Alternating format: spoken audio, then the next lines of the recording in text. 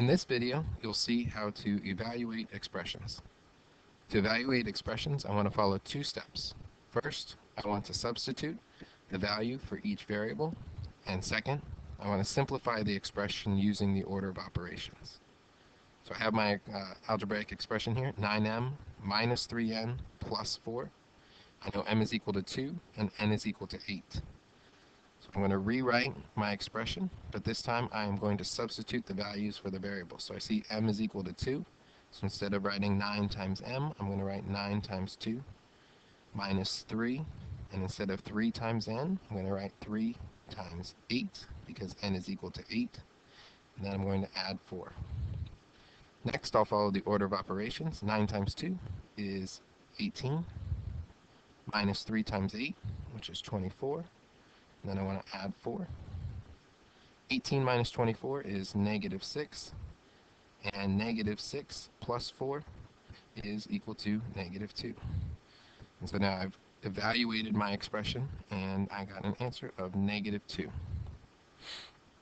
As a second example, we have this expression 5a plus 7b minus ab. And I know a is equal to 6, and b is equal to negative 3. So again, I want to go through my first step, substitute. 5 times a, I'm going to substitute 6 for a, so 5 times 6, plus 7 times b. So we multiply 7 times b, and b is negative 3. Don't forget the negative there. Minus ab, so that means minus a, 6, times b, negative 3. And now I want to use the order of operations to simplify this expression. 5 times 6 is 30, plus a negative 21. 7 times negative 3 is negative 21, minus 6 times negative 3, negative 18. And now I just want to continue simplifying this expression. 3 plus negative 21 is 9. 9 minus a negative 18 is going to give me positive 27. And finally, let's look at one more example. I've got 3x squared minus 4 plus 3y. X is equal to negative 4, and y is equal to 2. And I substitute again as my first step.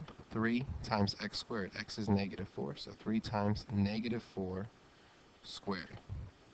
Minus 4 plus 3 times y, and y is 2, so 3 times 2. First, using the order of operations, I know I want to use the exponent here. Negative 4 squared. Negative 4 times negative 4 is positive 16. So 3 times 16 minus 4 plus 3 times 2, which is 6. 3 times 16 is 48 minus 4 plus 6. I want to add and subtract from left to right. 48 minus 4 is 44 plus 6. And that is all equal to 50.